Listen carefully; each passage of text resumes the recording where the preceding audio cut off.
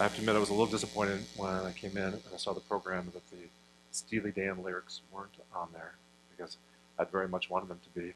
And then Leslie read them and I thought that's terrific because I was kind of hoping that we would just sing them on the way out. I mean, the greatest song ever about bodhisattvas should be included in this talk. Secondly, my wife, who is here and is one of the kindest, if not kindest, persons I know, is much farther along the Buddhist path than I, even though she has studied it and practiced it far less, did lean over to me and whisper, you know, when you get to the Sanskrit and the Tibetan terms, can you just slow down and maybe enunciate those kind of, carefully? So I'll try to do that. Third thing before I get started is, love that quote from the Dalai Lama. I'm a big fan of his, but just in the interest of full disclosure, he has several books out that are, one of them is called, by the way, The Dalai Lama at Harvard. It's quite complicated and quite philosophical, and so he can go there if he needs to. He's not just this simple monk that he sometimes pretends to be. You always do me a favor when you ask me to come out to speak. It's helpful for me to reflect on whatever topic it is I'm asked to speak on. In this case, metta, or loving kindness in the Buddhist tradition.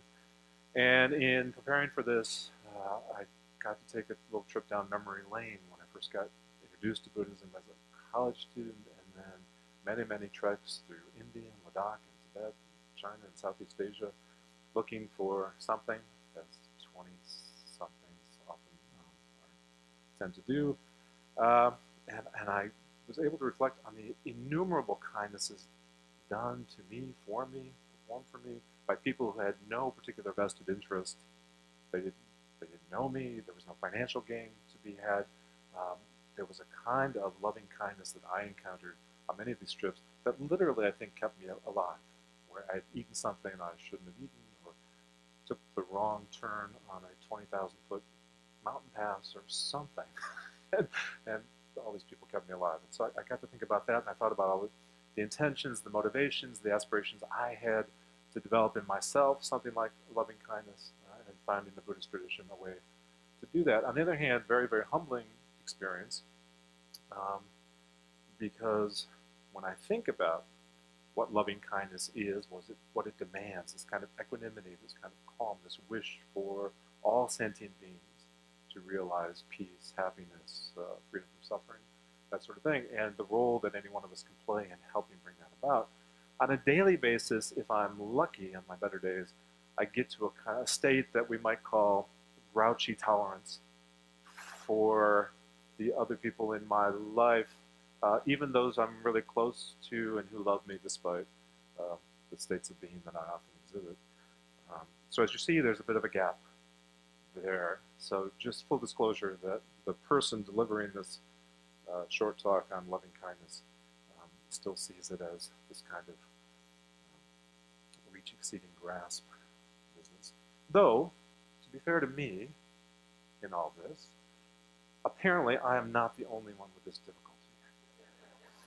I'm not the only person on the planet who finds it difficult to be gracious and loving and kind to all comers, no matter the hatred, rage, or stupidity they might display.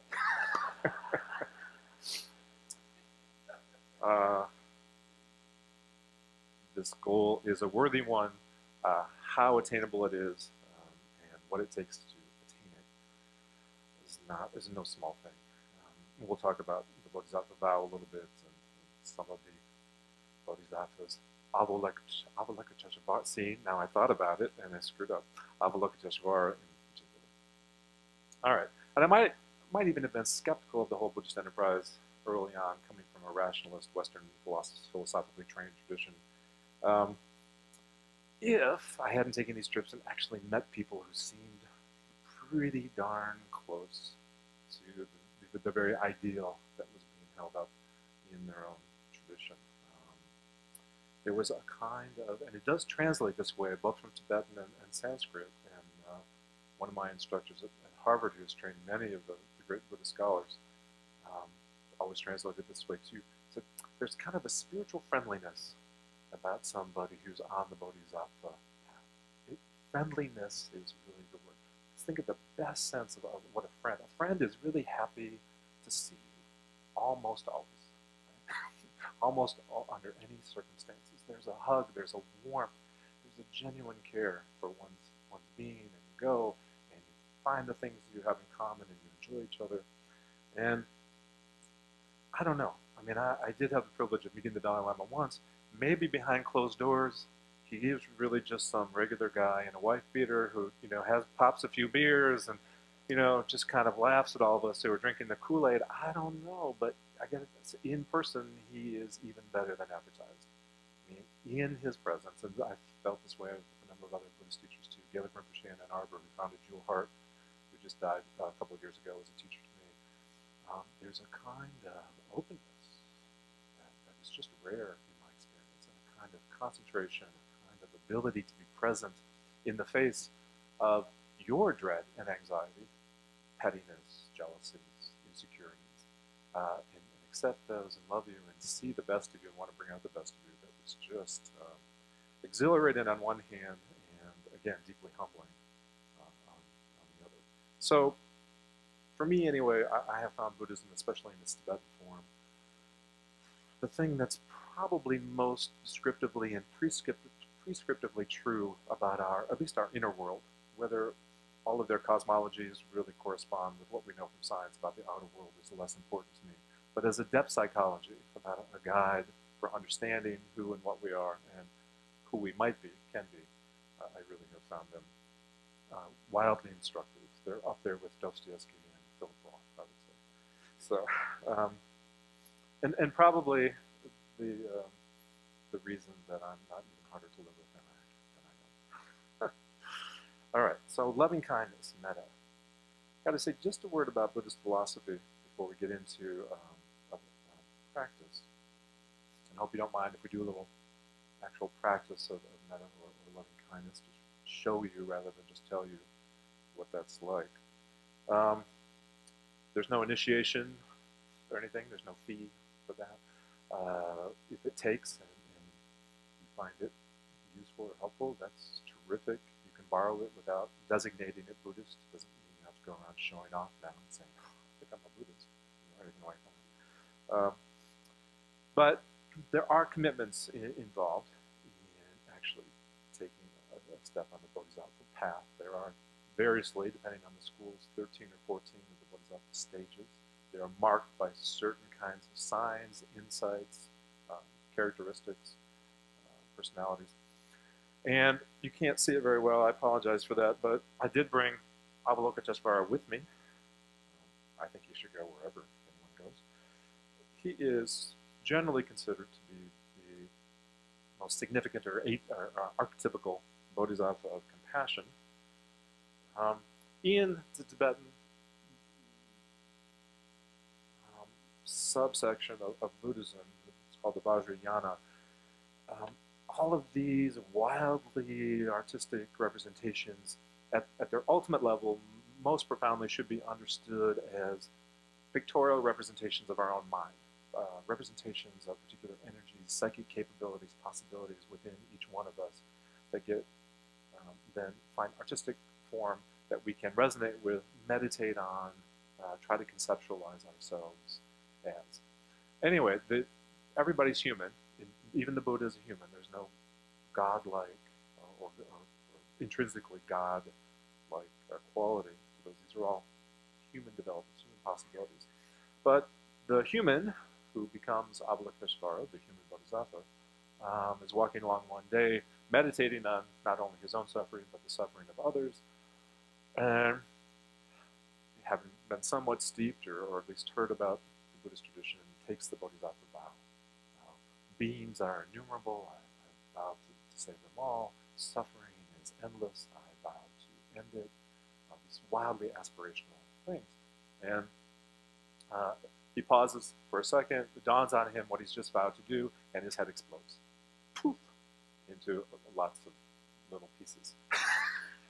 And the story is, it takes the Buddha himself and a couple of other bodhisattvas, Vajrapani and some of the others, and they come along and they see him, they say, "Well, took the Bodhisattva vow, you know, it happens."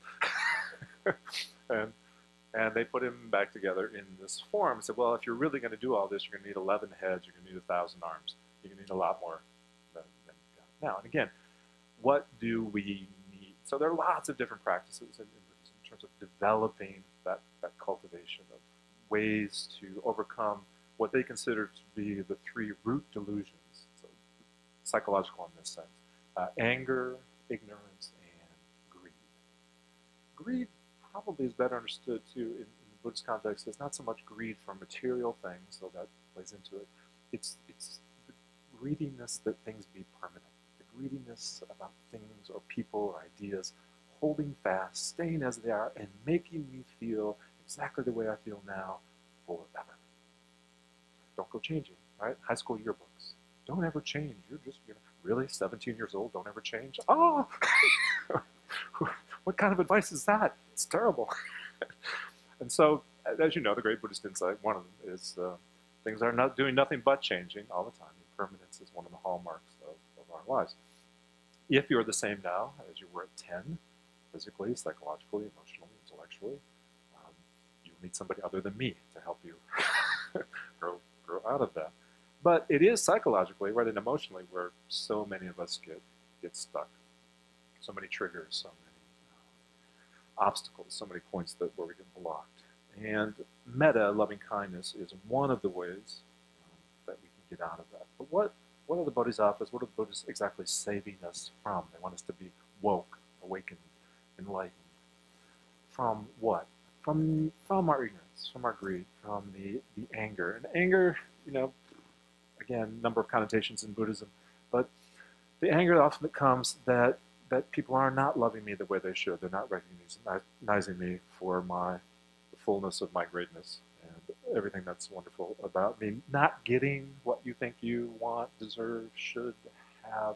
And then existentially, anger, this is all going to go. Things are just going so well. I finally got things figured out, and now I'm 70,000 years old. I'm going to die. Right? So that sense that even when life is good, there's a kind of end. There's a cyclical nature to it. It's hard to extend that anger. On a much, much more base level, but I think probably easier to understand in terms of the practice of loving kindness, I like to use driving as an example. Grand Rapids, for those of you who know it or spend any time there, we are a victim of our success. We're doing incredibly well. I chalk that up largely to Grand Valley and the professors there. But we're doing really well. And it means people are coming from everywhere and they're settling in Grand Rapids. And then they have the temerity to take their cars out on the road and drive them next to mine. What the hell they're thinking, but that has to stop. And so one of my basic practices of loving kindness, it's kind of a litmus test, gives me a sense of how well I'm doing, is how many times I raise a particular finger, in the course of any driving day. And somebody got Sunday morning, I'm driving out here to give a talk on loving kindness, right? And the universe is funny. I don't know if the Buddha's behind this. I don't think so. But I'm driving along on 96, it's perfectly pleasant. I'm just doing 70 because I just don't feel like going any faster, just driving along, enjoying the fog. And this young woman comes right up on my tail, right, with her lights on. It's like, there's another lane. There's nobody else here. It's like, and I'm being all loving kindness, I wish you well, I wish you peace, I wish you would get the hell off my tail. So it's hard. It's hard. We take on these really extraordinary aspirations, and, whether we couch them in spiritual terms or ethical ones or psychological ones, whatever it is, it's hard to get there. And the Bodhisattvas have, what they're offering us is a way of getting there, beyond some of our own very, very human and understandable and forgivable failings. So let me talk about metta now specifically. In the first reading from Chogyam Trungpa, the Tibetan teacher, one of the first ones who came over and set up a Dharma center in Colorado. If you've been to Boulder recently, you'd be forgiven for thinking it's kind of little Tibet in some ways. He was a scandalous character, believed in non-duality to a fault, got himself caught up in all kinds of interesting things. One of the things about these Tibetan guys is, they come from celibate backgrounds. That's the teaching. And the Indians and Asians don't pay them a whole lot of attention sometimes. And they get to the West and they become rock stars. And all of a sudden there are temptations that they never have to face, and it's a test for them in terms of some of their own Buddhist commitments. So he did a lot of really, really amazing things, but he had some remarkable human failings as well. But he does say in the reading, look, you might need to fake this for a minute. So when we get into the practice, you want to fake it for a minute. No one will mind. Oftentimes, there's some correlations between some of the Buddhist practices and Aristotelian thought. Aristotle thought, if there's a virtue that you really wanted, you should adopt it, take it on. You're going to have to fake it for a while, but eventually, if you practice it long enough, it'll become yours. What we're going to be doing, aiming at now, is the cultivation of a mental disposition, of extending a kind of loving kindness, first to some very particular sentient beings, and finally to all sentient beings. So put yourself in you look comfortable actually, so just as you are, that's fine. And close your eyes or not, whatever suits you best.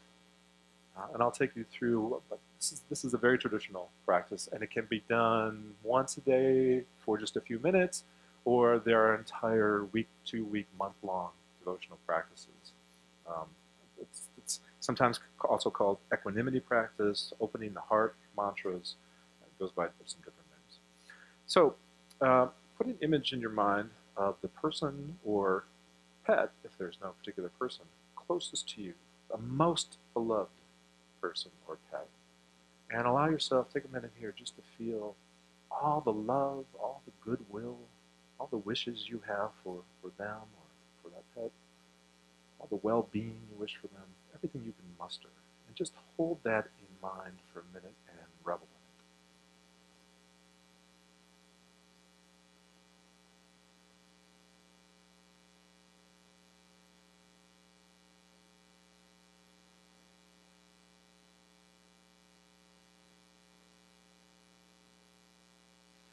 And so for you, that's love. And hopefully you were able to evoke that and feel it, not just conceptualize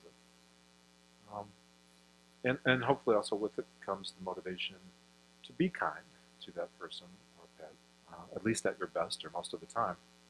This first step is usually not that hard for most people. If it was difficult for you, you might want to think about changing the person that you think of as closest to you, just saying.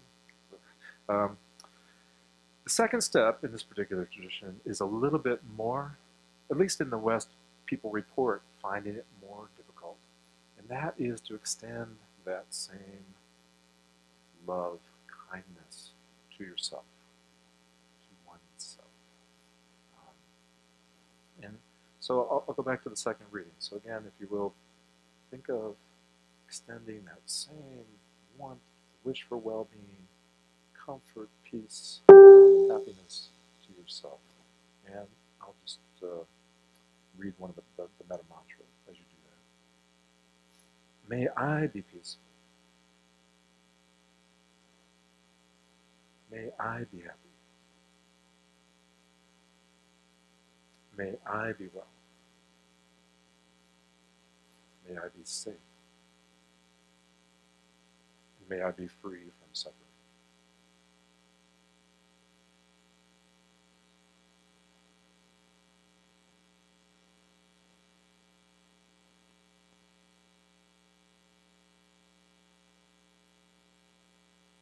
This third step of the fourth in this particular practice is now putting in mind somebody who's really just neutral. Maybe it's somebody you see on either daily or weekly basis, a cashier, business associate, whoever it might be, somebody you don't have strong feelings about one way or the other. And then this time you can say it in your head. He, she, or if it's a pet. Again, same feelings, the ones you evoked for the person that's closest to you. may that person be peaceful. May that person be happy. May that person be well. May that person be safe. And may that person be free from suffering.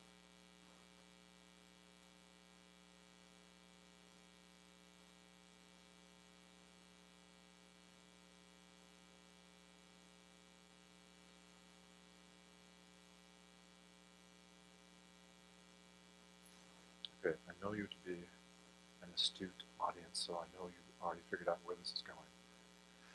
So you start with the person that's closest to you, yourself, somebody who's neutral, you don't have strong feelings about one way or the other. And now, in terms of cultivating loving kindness, the spirit of equanimity, universally, right? Now you put in mind somebody that you actively dislike. And let me just offer a caveat or suggestion right here at the beginning. If all of you are thinking of our president, maybe let's spread it around a little bit. Somebody of you take somebody else, okay? So, somebody you've had conflict with, family member, can be somebody in the public eye, of course. Somebody you maybe have to deal with on a regular basis. Here's where you have to check in with yourself. Okay. And if as Trungpa said, fake it a little bit at first, that's all right. And maybe the leap is, maybe it's more like a butterfly leap, it's like a little bit forward and then, oops, I'm going backwards. Why would I do this? The exercise is to suspend some of that discernment or judgment, the dualistic thinking that we're so prone to, and have this person in mind. May he or she be peaceful. May he or she be happy. May he or she be well. May he or she be safe.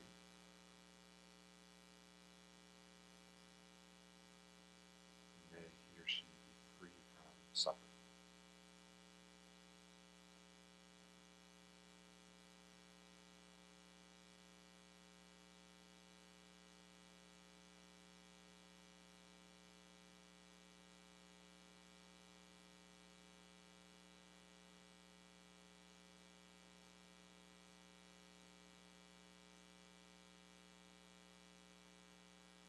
So the reports that come back from people who do this on a regular basis tend to be along the lines of, I felt my own peacefulness, my own sense of harmony, and my own sense of equanimity, in fact, increase over time. It's not that I necessarily ended up agreeing with the person I was in conflict with, but I didn't initiate or instigate the conflict anymore. And I found myself seeing them in at least a slightly different light as somebody who, like me, wants to be happy, wants to be peaceful, may be suffering from a kind of ignorance. I might disagree with them in one way or another, but my approach to them can be non-confrontational, can be done in a different spirit than traditionally is done. How long do you have to do this to see results? That absolutely is up to the individual. You could be karmically ready to switch right into a bodhisattva mode, or if you're me, the next lifetime, really looking forward to the next lifetime. It's going to be great, I'm sure.